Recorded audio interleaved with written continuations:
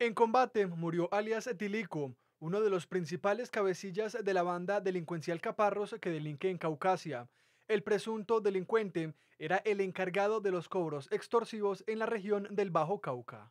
Esta persona enfrenta a las autoridades con armas de fuego. Las autoridades, nuestra Policía Nacional responde perdiendo la vida este ciudadano allí y encontrándose en su poder dos armas de fuego tipo pistola. Alias Tilico sería el responsable de lanzar una granada en una discoteca en Caucasia en 2017, ataque que dejó 36 personas lesionadas. Por ese hecho, había sido capturado y tras quedar en libertad, habría seguido vinculado en su actuar criminal.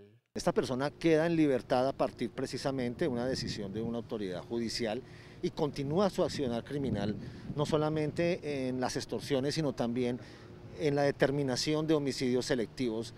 Durante el operativo, la policía de Antioquia incautó dos pistolas, más de 70 cartuchos de armas de diferente calibre y dos celulares. Desde allí continúa manejando toda la instrumentalización criminal para el cobro de extorsiones a ganaderos, comerciantes y personas que trabajan en la minería.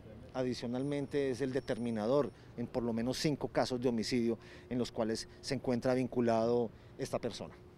Hasta 40 millones de pesos ofrecían las autoridades para quien brindara información para capturar a este presunto delincuente.